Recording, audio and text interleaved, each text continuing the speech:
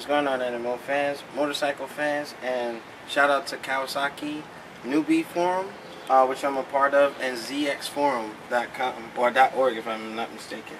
But I just want to show off some of the work that I've done. Most of the work was inspired by what I've seen on your forums, so those of you, I'll give credit for helping me out. And pardon the sweat, it's kind of hot here in New Jersey, about like 98 degrees today, so yeah, it's pretty rough. But first things first, I went and tinted my windscreen, okay?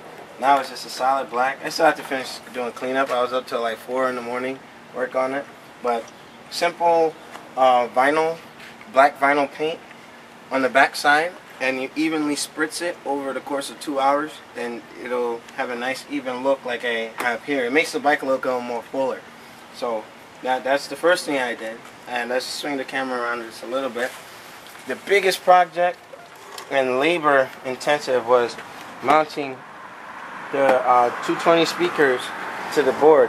Now, if you've already seen, I'm not done boring the holes, but from a distance you'll kind of see that it's it almost looks as if it was meant for the bike. But you know, me and my brother-in-law were really busting butt last night trying to get that hooked up. So that is hooked up to a 500 watt amp, which is the Mitzu amp that you can get from Amazon. I'm gonna open the trunk. I'm not done hiding the wires just yet, but still a work in progress. But you got the Mitzu amp right here, and I highly recommend it. That thing can blow. Alright, so I have the cable, the input cable, hooked up to the iPad or iPod, and you know you can get this Velcro kind of cheap, about like $3 and a couple cents over at Michael's on Route 22. But with that being said, my thing, I'm very vain. I like to hide the wires, but you know, I just got done with the job. But for the most part, we got that wired up. Had the power hooked up to the GPS. Matter of fact, let me open this back up, show you guys how I did it. The best way to do this is to like the 12 volt adapter. You want to hook that up to the back battery. So whenever the bike is on, it's on. You don't want it to drain your power supply or your electrical supply, which is underneath this chassis harness right here. Alright? But you got this.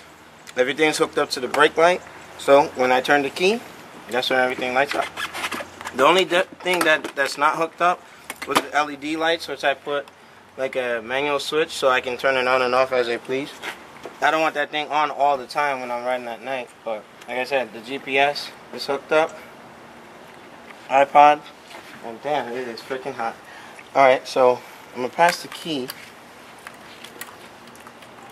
and you can bring the camera in. I'm actually making things a bit longer so that I'm not having trouble inserting the key. But as soon as I pass the key, the GPS turns on, and if you can see it on the camera, it's actually giving it some charge. So I'm going to turn on the iPod so you guys can actually hear this thing. And I highly recommend getting a Magellan GPS if you're deciding on just going on some straight touring routes, and just so you know where you are, because I went to Queens and the GPS died and I got lost on 495 in New York. It wasn't fun at all. But there we go. Now as you can see, focusing on the iPod, sucker's taking a while to boot up. But if you have a BlackBerry and you have iHeartRadio, I would suggest using that, because you can actually listen to Z100, KTU, Hot 97, all that. So just waiting for this to load up. Now this is a great place to have it, because you can just slide it, and now you already hear the music starting to play. Now what's going to happen, you're going to hear a little bit of the music up close.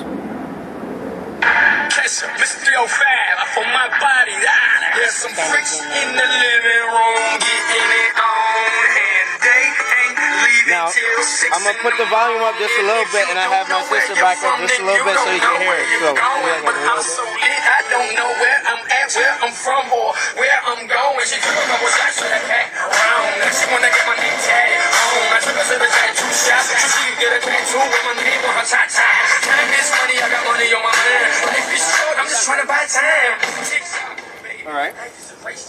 there you have it. I have the amp set at max so that I can just control the volume over here. So, I mean, if you really put some time into your bike, you're gonna get a lot of cool things out of it. But the thing is, when you're going pretty fast, like around 45 miles an hour, it gets difficult to hear. So if you have good low-end speakers, I'm probably gonna bore some holes in the back so you can hear it from there. And I'm pretty much done with that. Now, I'm only gonna probably do one more video, and that's when I get the digital dash for the Koso. And you know, I won't be pie-facing you guys with all these motorcycle videos, but I'm gonna have, when I'm going to tournaments, like I'm thinking I might visit KOTC in Morristown. I'll take a little ride out there and probably have some video game music like Devil May Cry or Onimusha or some hip-hop techno stuff going from there. But that's pretty much the walk around, so let's kind of get like a little scan over here. If you hook up your Ninja, you show it some love, get some good stuff out of it. Make sure you're also doing your maintenance, your tune-up, and you should be good to go. And with that, nMo fans, I will see you next time. Check out our podcast. Put 2 new episodes out and the wrestling wrap-up. See you next time. Peace.